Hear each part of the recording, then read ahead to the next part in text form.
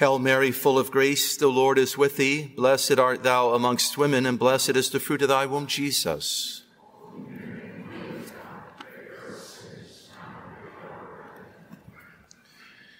The night is past, and the day is at hand. Let us therefore cast off all the works of darkness and put on the armor of light. Let us walk honestly as in the day, not in rioting and drunkenness, not in chambering and impurities, not in contention and envy. Put ye on the Lord Jesus Christ. Words taken from the lesson for this first Sunday of Advent. In the name of the Father, and of the Son, and of the Holy Ghost. Amen. The year is 1519. The date, Good Friday. We are in the company of Hernan Cortez, coming onto Mexico's shore at a port newly named Veracruz, the True Cross. The banner leading the way reads, "Brothers and companions, let us follow the sign of the cross with true faith, and in it we shall conquer."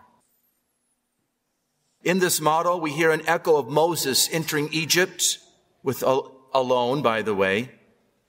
Moses entering Egypt alone with only a wooden staff. And we hear once again the word seen in the heavens by Constantine so long ago, "In hoc signo vinces." In this sign you shall conquer.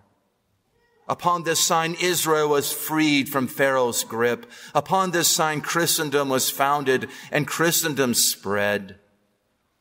And upon this sign, Christendom will return, and the Antichrist will be slain. Without this sign, we will fail, without doubt. 2 expeditions have preceded us into Mexico in the years 1517 and 1518, both of which failed. But they were not led by Cortez, who was a good man, no matter how much modern writers try to vilify him. He unified his men and even drew various tribes of Indians to join him. There was no Hebrew against Hebrew, as happened when Moses tried to do things his own way in Egypt. He didn't do it God's way. Everyone has their faults and weaknesses, with even Moses, the meekest of men. Moses, the meekest of men, being prevented from entering the promised land due to one of his shortcomings.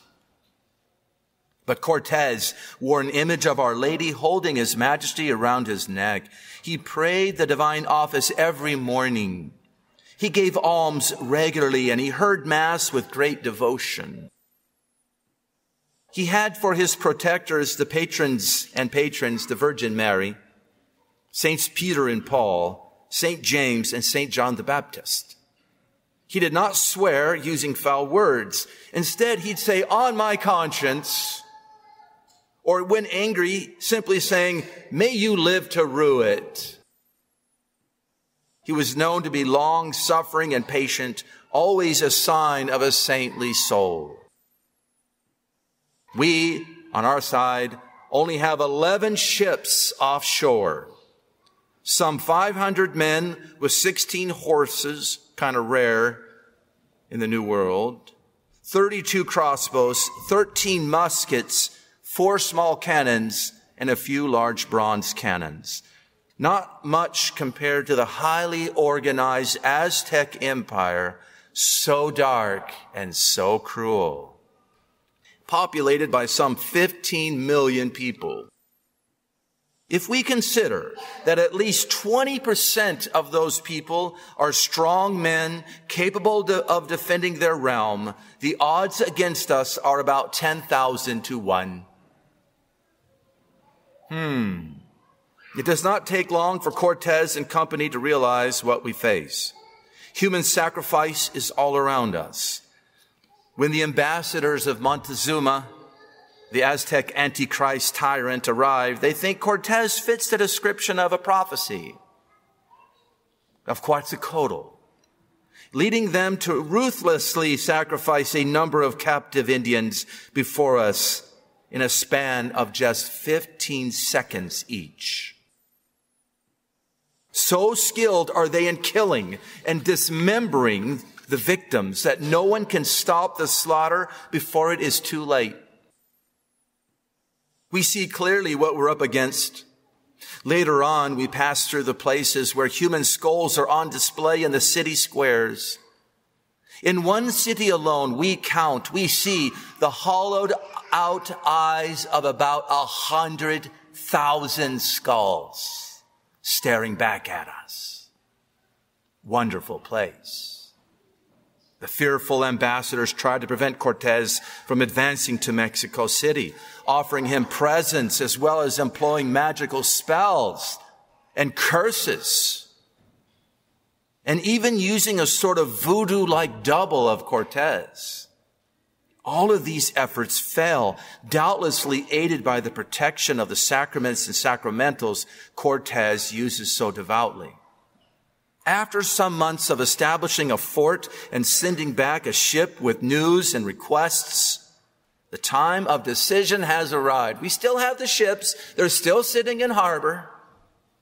Cortez burns them all except one. He says, we already understand the expedition we are to make. And with the help of our Lord Jesus Christ, we must win all our battles and encounters.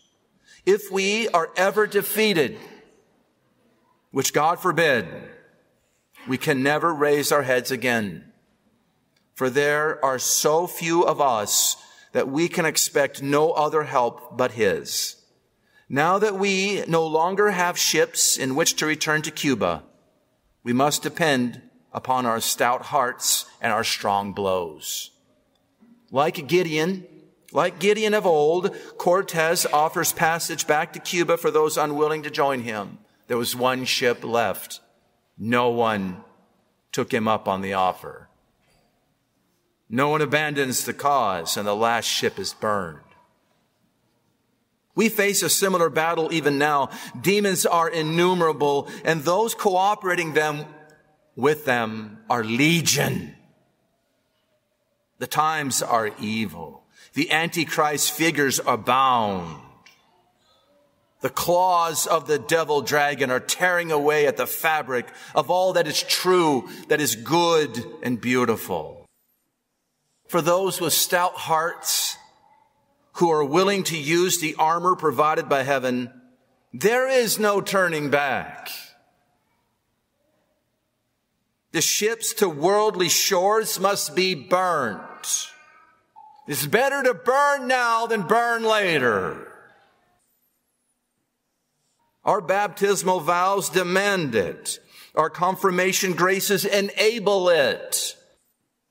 Fear not, faithful soldier of Christ. Fear not. We have what it takes to withhold the power of Antichrist and deflect the dull claws of Satan. We have it.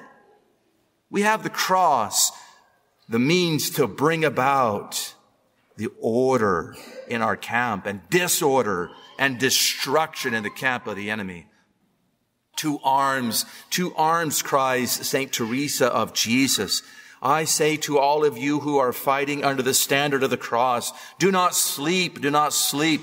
There is no peace on earth, she says. And since like a mighty captain our God willed to die, let us follow him. Do not sleep. Do not sleep. Oh, what blessed warfare. Let no one desert. Let us risk our life, she says, for he who will lose his life will find it best. Thank you, St. Teresa. What is to be done? St. Benedict tells us, he's one of the founders of Europe. St. Benedict tells us in his rule, not to make a false peace. No.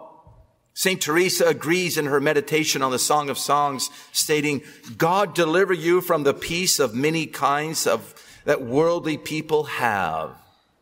May he never allow us to try that peace, for it brings perpetual war. This kind of peace brings perpetual war. When such persons of the world remain quiet while going about in serious sin, and so tranquil about their vices, for their consciences don't feel remorseful. Their peace is a sign that they and the devil are friends. While they live, the devil does not wage war against them. She then explains that if the devil did attack them more openly, they might flee to God and his armory, the Holy Catholic Church. We're going to talk about that this week. They would flee there for refuge, not out of love, out of fear, just to escape the attacks. Then she adds, those who would act in such a way would never persevere in serving God. Soon, since the devil understands this, he would again give them delight in their pleasures, and they would return to their friendship with him until he has them in that place, hell downstairs, where he shows them how false their peace was. Is that not why we are here today? We have lived through the repeated fruitless efforts of modern churchmen and state leaders trying to make a false peace. We are bracing for more of the same. We have awakened with many of us bearing deep wounds from this misguided effort. With this awakening, we realize there's no use in running as this war has been raging from time immemorial. From the first day of creation even, and it's pounding away at our very doors. Nay, it is inside. You cannot get away from it. His Majesty tells us the devils fell like lightning from heaven. St. John tells us the devil was cast out onto the earth, and his angels were thrown down with him. St. Paul says, for our wrestling is not against flesh and blood, but against principalities and powers, against the rulers of the world of this darkness, against the spirits of wickedness in the high places. Thus, Job tells us, the life of man upon earth is a warfare. And this means that we are in a spiritual conflict until death, even unto the end of the world. Well then, spiritual battles require spiritual armor, spiritual weapons. And that's what this mission is about. When a leader goes on ahead, if he's a good leader, he does at least two things. He leaves behind what is needed for those following him to stay the course. And he leaves markers highlighting the path so that they do not get lost or take the wrong turn, ensuring they will be reunited soon. His Majesty, our Lord and Savior, Jesus Christ, King of Kings, did both of these things as he went on ahead of us, ascending body and soul into heaven above. Were not his last words a promise of this very thing? Behold, I am with you all days, even to the consummation of the world. Unsurprisingly, all of his markers are in the shape of the cross, clearly showing us the way. In this mission, we're going to examine as much as time permits and my weak human nature allows what armor His Majesty left us as he rose up into the heaven of heavens, leading the way home.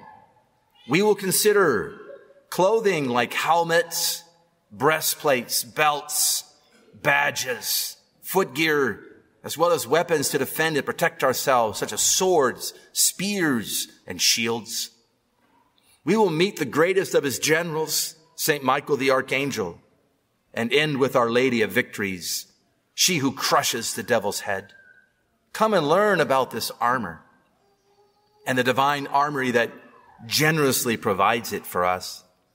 Obstacles thwarting its proper use, such as the serpent's scaling ladders, what are those? Will be exposed and dismantled. Along with the Model D weaponry he relies on so heavily, the devil's got a weaponry. It's a Model D weaponry. Got a catalog. We'll talk about his catalog. To effectively disarm the devil, we will need to visit the war room and fully embrace the strategy and plans sponsored by heaven. Last time we talked about practicing for heaven. Now we're about the church militant. Let us never doubt that His Majesty, the perfect King of Kings, has indeed provided all our needs, each and every one, even unto the end of time. God will never abandon us. It's always been available. We don't need something new. It's already here. He will always fortify us with His holy armor. Relying on these great gifts, His promises, His arms and armory, hope will arise anew. That's why I'm here. I want hope to rise in your hearts anew, enabling us to follow the difficult path He has embarked and earmarked for us. No matter how painful, how dark, how strange the times, He has provided everything that is needed. How could He not? He is the perfect leader. He is the Savior.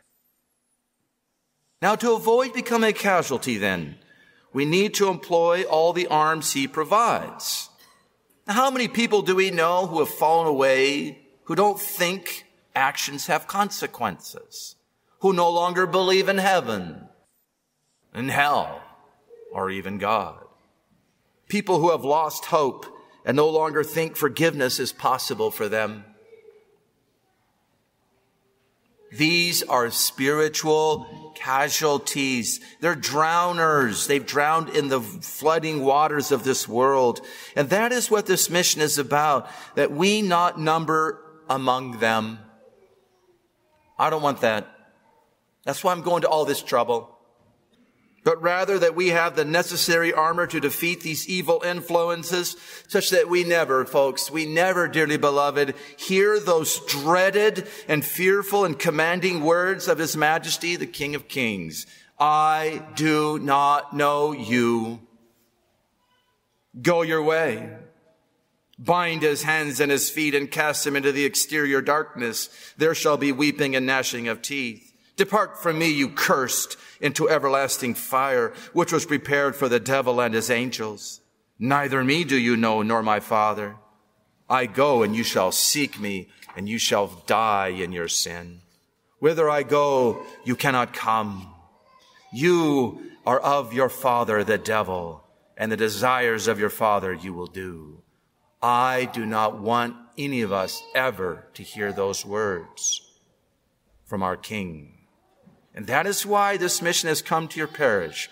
And that is why I want to spend this week reflecting with you on the armor of God that He has graciously given us. If we wear it well, if we use it properly, we will not hear those words, but rather, well done, good and faithful soldier. Come now and enjoy the spoils of your victory. Maybe some of us are not clothed in this armor or have shed parts of it here and there. Look at the examination of conscience.